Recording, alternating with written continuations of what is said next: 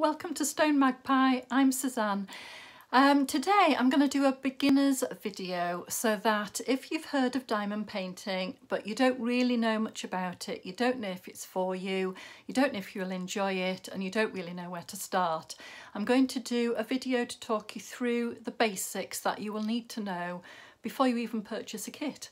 Or if you've already got one and you want to just know a bit more, then that's fine, keep watching too. Do please consider subscribing to my channel. I do upload videos for all abilities and I'm always here to help if you need a bit of advice, etc. I'm not an expert, but I just think if I can do it, then you can. So let's get started.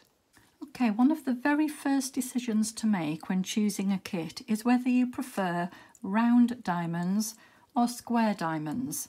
I've laid them out here in drills, and diamonds can also be known as drills, to show you the difference. With the rounds, they have a very slight gap when you place them in the middle. If you imagine 4 circles all together, in the middle will be a very slight gap. With the squares, they sit very flush together. Some people do think they're harder to place. I prefer them. I started doing squares, so there's nothing stopping you starting with squares too. I'm now going to show you a picture to compare both finishes. This is the very first diamond painting that my son actually did. So I'm going to bring it closer up to show you. It is a round, and then you may be able to see what I mean about having a slight gap in between each row. So you can see here there's a little tiny gap there. Now with both round and square, the ideal is to try and get them as straight as possible. Now I can see here that my son has gone a little bit wiggly, but it hasn't spoilt the overall effect of the picture.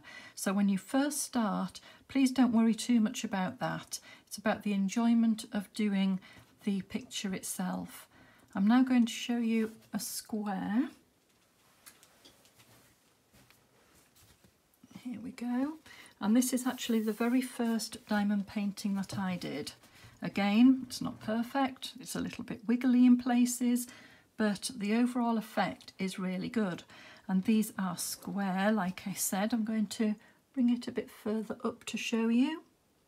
And you may be able to see that they sit a lot more flush to each other. So there's hardly any gapping. And that explains the difference between the round and the square.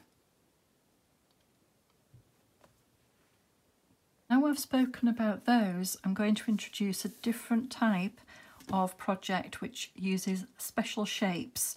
And so as you can see here, this is a key ring and it has got bigger beads and more jewel-like qualities. And these are special shaped kits. So you already know the difference between the different diamond shapes. So now let's go to Amazon and have a look at the kits available there, and hopefully we'll be able to unpick the description so that you're more informed. So here we are at Amazon's homepage. Right, I am just going to search for diamond paintings. And I'm going to put in here low to high price. What will first show up is kits that are very, very cheap, a penny with £6.98 delivery. Now, if you're really excited about getting going and you really want to start straight away, please don't purchase these kits. They're from China and they do take quite a long time to arrive. So I'm going to click on my Prime account here so that we can see some that will arrive a lot quicker. Okay, I'm going to use this lady here as an example. £2.99, brilliant price. So let's see what she's about. For your very first picture, I would suggest going 30 by 30 or 30 by 40. Okay, what I would avoid though with sizes like that is any sort of lettering, because it just won't be clear enough. Get a nice bold picture. Hopefully the listing will have the canvas picture for you to see what it will end up looking like.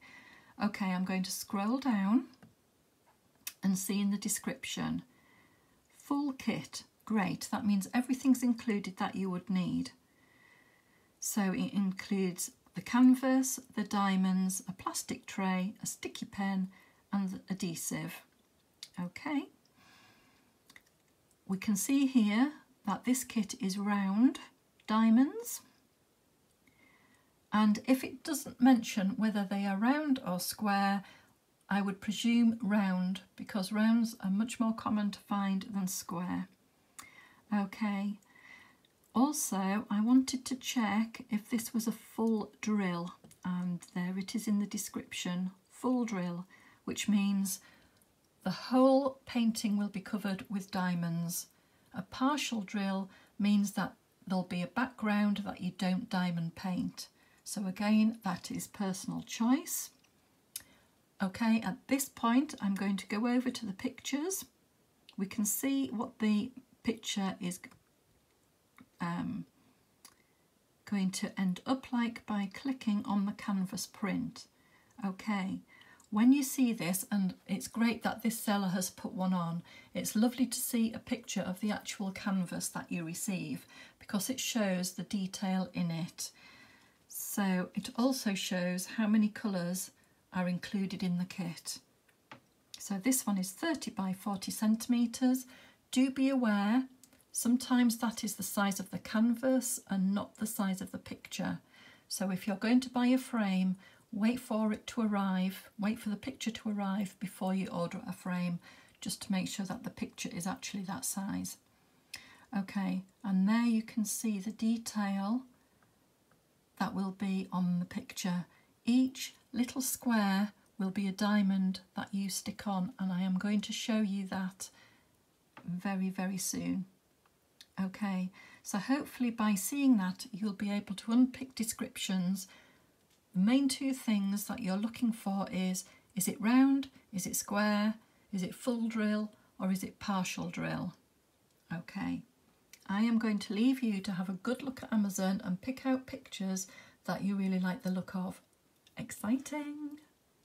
You've had a good look around, you've chosen a picture that you really like the look of, and you're very excited to get started. So what do you do next? So your lovely postman has delivered your diamond painting through the letterbox, and it should look something a bit like this. Okay, let's open it up and see what's inside.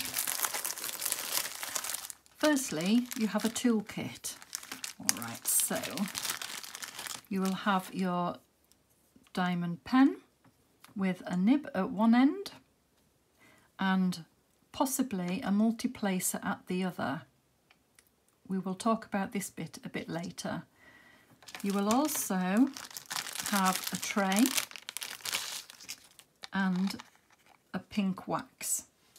The tray may well look like this one, or it will look like the ones I used earlier with a funnel at the end. So you'll receive one of those.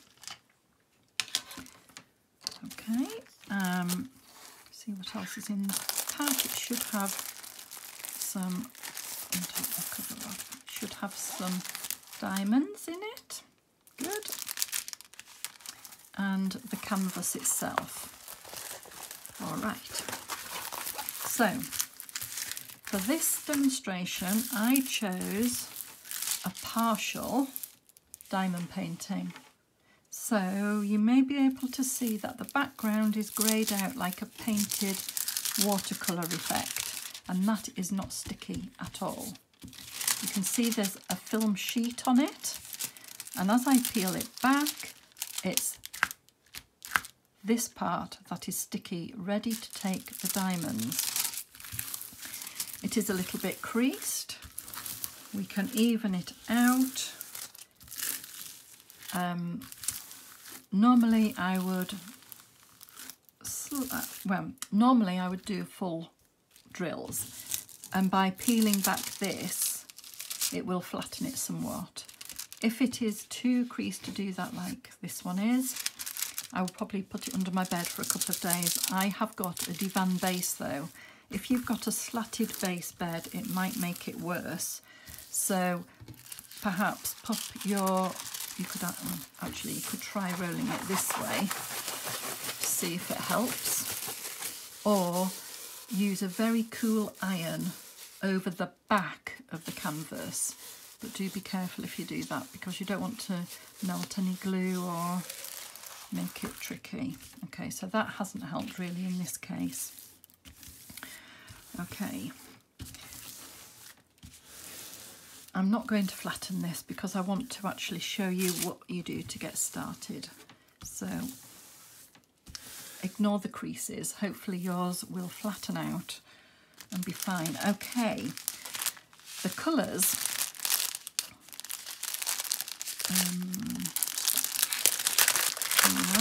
With this one, as you can see, I've got 12 colours. And in this kit, I haven't been given the DMC numbers. Oops, I didn't check the packets. I just looked at the canvas and thought the DMC numbers weren't included. But if you look here, 3042 is the DMC number for this colour. I'll scroll along. And 3743 is the DMC number for this colour. So it's not written on the canvas, but the packets have the DMC number on. So always check the colour packets too. Now, the DMC numbers are important if you want to keep your leftover diamonds for other projects. Then you would need to keep them by DMC number. So with this kit, we haven't got that. So perhaps you could do a project that doesn't have a chart to it. You could make little bits of jewellery or decorations, ornaments, and make patterns out of the colours instead. Okay, so I'll get these out. They are all attached. As you can see, I have ordered round. Okay, so we've got round diamonds. Each packet has a number, big number on it. So number 1 is number 1 on your code. Actually, they've done very well with this kit. Well done. Because the symbol for number 1 is actually number 1. For number 2, it is 2. For number 3, it is 3, and so on. Believe you me, they like to mix up the symbols, so sometimes the code for 1 could be 8.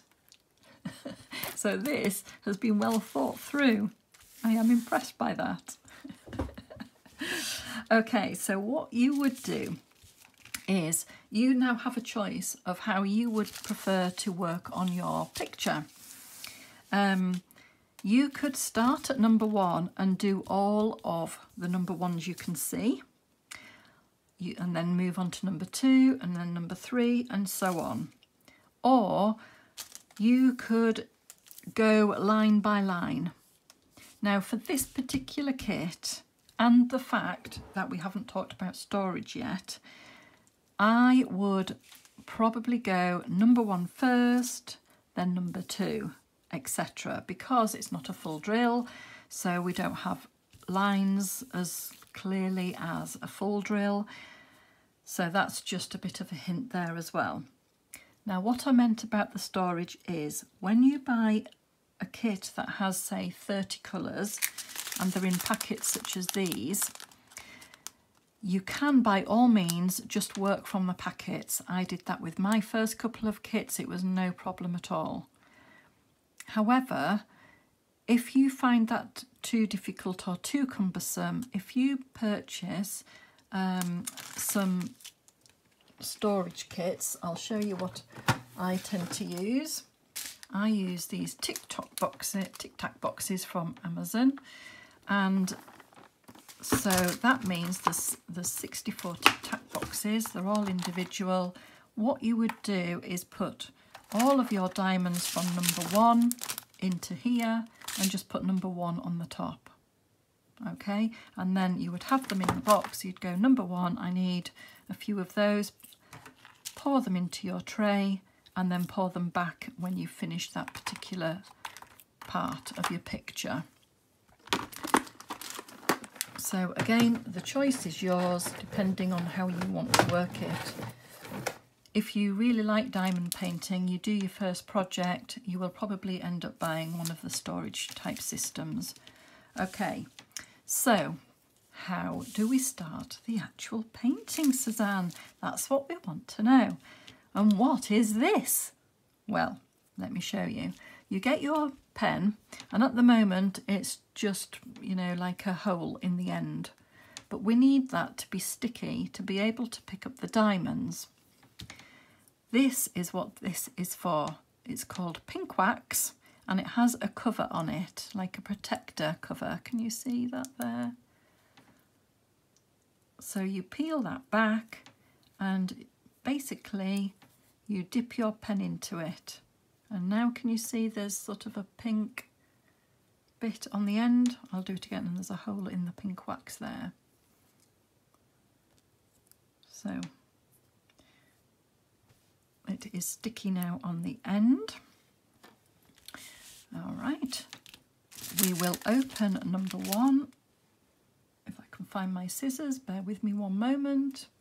So what I would normally do is cut number one off so it's completely separate. I will use the tray that came with the kit, but I personally prefer the white ones with the funnel to be able to pour them back in afterwards. It's just that bit easier, but the tray that comes with the kit you can use at the moment. You're not buying any extras or anything at all. So just cut off. For me, I cut the corner off and tip your diamonds into the tray. You don't have to tip them all in if you don't want to. But on this project, I am going to do all of the number ones first. I might not do it all on camera for you because, you know, you don't want to watch all of that. Okay. This backing, as I say, you peel back.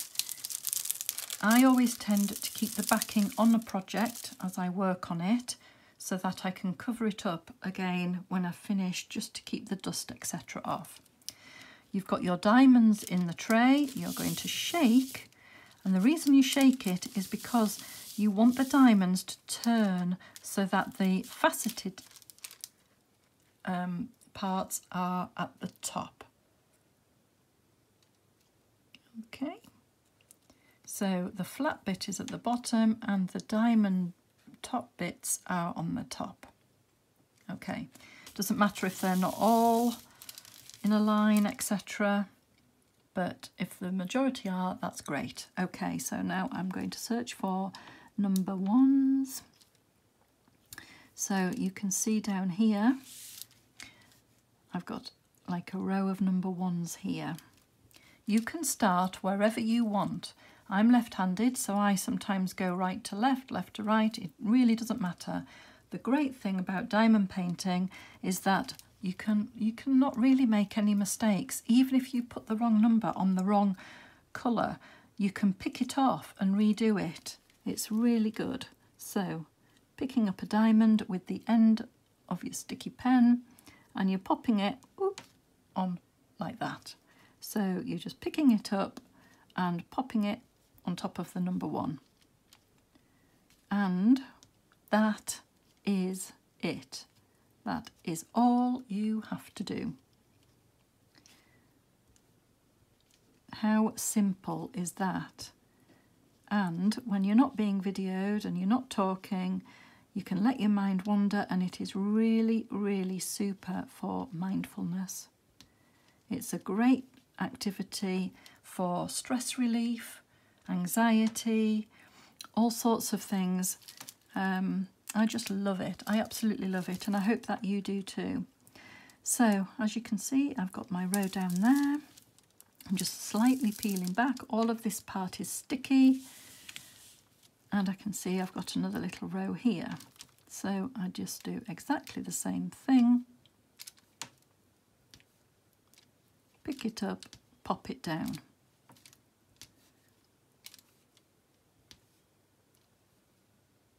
Okay, right, I'm going to pretend that I've done all my number ones. Now with the packet, because I opened it on the side, this might be quite tricky to get them back in again, we'll see. Not too bad actually, a few spills. That is why I prefer the funnel trays, because they do tip in a bit easier. Okay. Pop those back in. Let's pretend that we've finished number one and we go to number two, and we just repeat the process. You cut off number two, you pop it into your tray and off you go. The one thing I did want to show you was this multi-placer. When you first start, you may not want to do that. There is sort of a bit of a technique to it.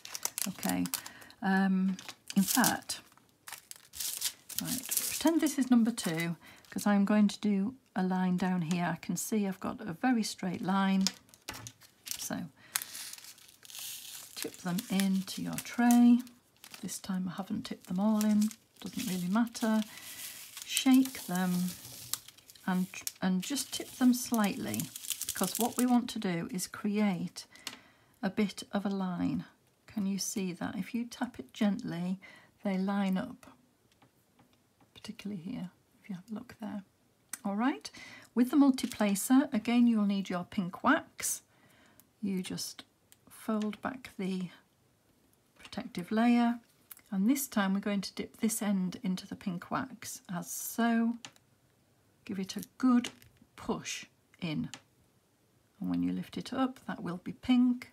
I just tend to try and scrape off a bit of the excess if it's got a bit overhanging the edge, and there we are. So it's exactly the same as this end, but this one should fit about 4 diamonds on it all at once. Okay,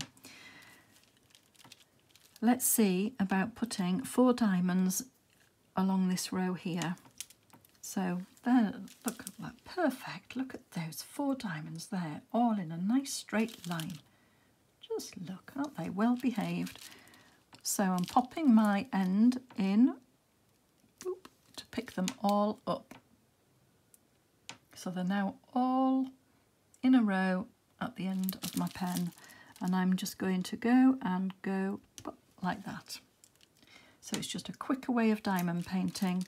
There's 2 here, so again I can use this end to pick up 2. I'm going to pick up those ones, those 2 here, just like that. So you can see I've got now 2 on here, and I'm just going to go and place them on. Should we do a bit more down here so you can see that again? I've got 4 in a row, and pop them down there. Now say you're thinking, oh right, well I want 4 again, but it only picks up 3. There we are, it doesn't matter. We can just put those 3 down. Oh, you see it left one on. So I've got 2 in place and a gap. So I'll just go and pop that one on again. I've got 3 circles left, so there we are, 3, and pop them down. And all that you need to be aware of is that you're using the face up, you're not using the flat. So can you see I've got quite a lot of flat edges facing up there? I'm not going to use those, I'm going to use the ones that have the rounded top, so that when I place them down, I'm placing them down flat side. I hope that makes sense for you as well. Okay, so I'll show you an example. If I did pick up one of the flat, can you see this little cluster here? Can you see that quite clearly? Sorry, I'm just checking there we are. So see that one there? That is flat. So that's upside down. If I picked that up and pasted it onto my canvas, can you see the difference there? It's the wrong way up. It's not laying flat. There we are. Whereas the others are laying flat. That one isn't. So that's the difference. just pick that off because, as I say, there isn't any mistakes in diamond painting. And we can continue as we were, one at a time, or with the multi-placer. The choice is yours.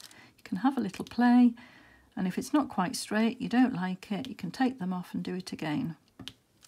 Okay, so I hope that explains how to get started with diamond painting. If you do have any questions whatsoever, and no question is a silly question because everybody learns, we all start somewhere. You know, I'm still asking questions now of people, so please do comment below if you have a question or you want to share what you're doing. I always love to hear from people. Please consider subscribing, and I hope to see you next time. Good luck with it. Bye for now.